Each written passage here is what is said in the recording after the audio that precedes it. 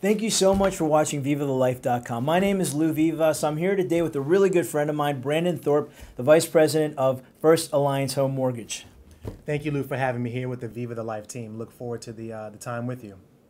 Now, before a person goes and looks for a home, they have to do something very, very important, which is to get a pre-approval.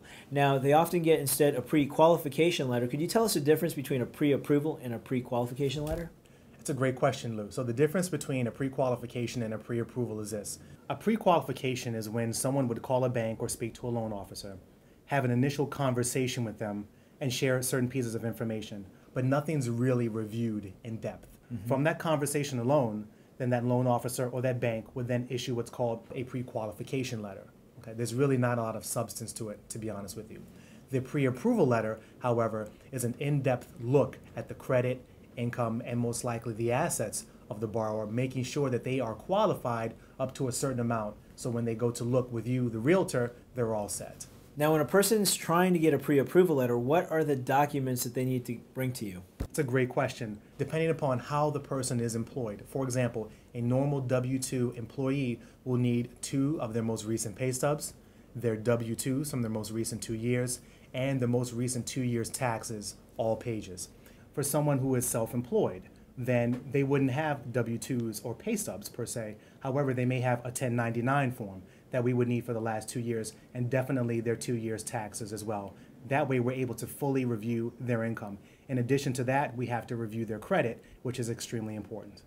Now, the reason that's such an important step is because with a pre-approval letter, I know how much, and the borrower knows, or my buyer knows, how much they can qualify for and how much of an offer they can make. So then it's my turn to go out and take you as a buyer out to as many properties as we see within that particular criteria of what you're looking for and what the price range is. Now, once we find the property that you're looking for, we're going to make the offer. We sit down probably here at the office and write it out. And the offer hopefully gets ratified. The contract goes back to Brandon Thorpe. Now, Brandon, tell us what happens when you get the contract. Now, that is officially when the financing process begins. They will sign the application. I will review everything with them. Then after that, we go through the steps of the home buying process. Now that they have a ratified contract, what I do is actually meet with the borrower in person to review everything. Okay, let's go over all of your initial documents one more time. Let's talk about the entire purchase process from A to Z. Let's make sure that you're totally comfortable and all of your questions are answered. And now, just to cover something like a basic thing about mortgages, I know that when a person is getting ready to purchase a property, they should understand the term, the acronym PITI. Could you go over that for us? Absolutely. That's one of the most important parts in terms of the borrower and his or her family. PITI stands for principal, interest, taxes, and insurance. Okay, so the actual mortgage payment itself is principal and interest. The T and the I, the taxes and insurance, are what goes to the county or the state, and then also for their hazard insurance, i.e. State Farm, Allstate, or something like that. However, for individuals who are buying a condo, or if they're buying a townhouse and there's a homeowners association, there's separate fees there as well, which are not paid to the bank, but are paid separately, and they need to be cognizant of those as well. All right, great. So now, once the like I said, once the offer is ratified, it goes to Brandon, and then the next step after Brandon takes care and begins the loan process is the next big hurdle is the home inspection.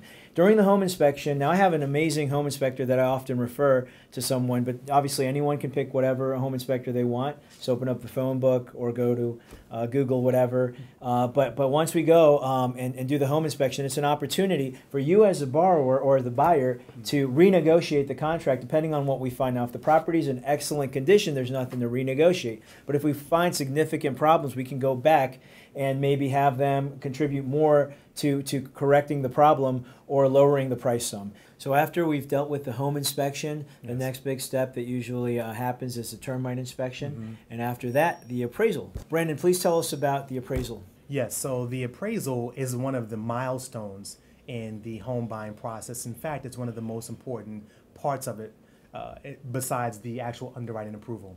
What happens is this. I will order the appraisal, or my company will order the appraisal for the borrower. The appraiser will contact you directly in order to get access to the home.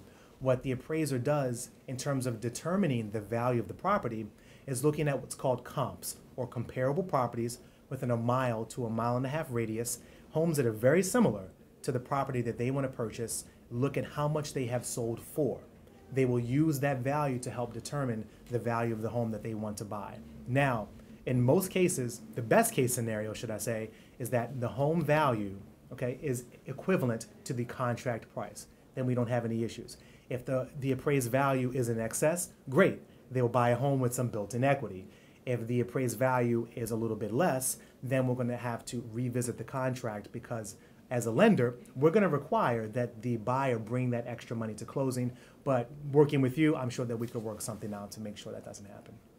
After the hurdle of the appraisal has been passed, then it's time for Brandon to do his magic with his underwriter. Please tell us about that. Sure. So the underwriting process is this. Essentially, I, in a sense, pre-underwrite the file as a loan officer. I look at all of the documents that we spoke about earlier in terms of their income, assets, credit, etc. I do an initial thorough review of those, put the entire loan package together, then it's sent before the underwriter. So what the underwriter does is this.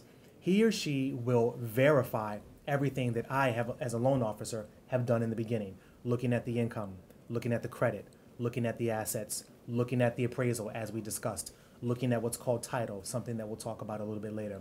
Once the underwriter has reviewed all those things and issued an approval, and we've worked through any questions that the underwriter may have, then the loan will be cleared for closing. It will go to the closing department.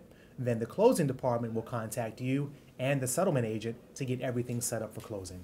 Once the underwriting process is ready to go and the loan has been approved, that's when we settle.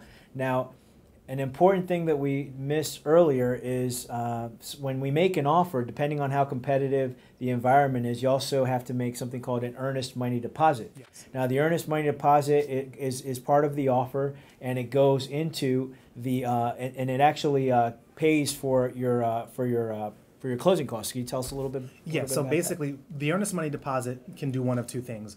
Normally, let's say if someone puts down $5,000 for their earnest money deposit, that will be credited back to them at closing toward their down payment. Okay? If they don't want to do that, then it could be credited to them at closing toward their closing fees. So Brandon, please tell me what happens at settlement. It's a great question. So what happens at settlement is this. You have the buyers, the sellers, the settlement agent are all there. The most important paper is called a HUD-1, or a settlement sheet. Okay? There's two sides to it. There's the buyer side, which is the left side, and the seller side. Essentially, all the HUD-1 does is this. It details all of the closing fees that are a part of the loan. It also shows the seller's price. Okay? It shows any credits, as we talked about before, the earnest money deposit, and gives a net amount that the borrower needs to bring to closing. There's another page to the settlement sheet that details the pity payment that we spoke about before. So it gives the borrower everything that they need. It shows what their loan amount's going to be, the final purchase price, all of their closing fees, their monthly payment, their interest rate. Everything they need to know about the loan is on the HUD-1 form that they sign and review at closing. If you have further questions about the loan process, about the mortgage process, please email me directly at lou@vivathelife.com.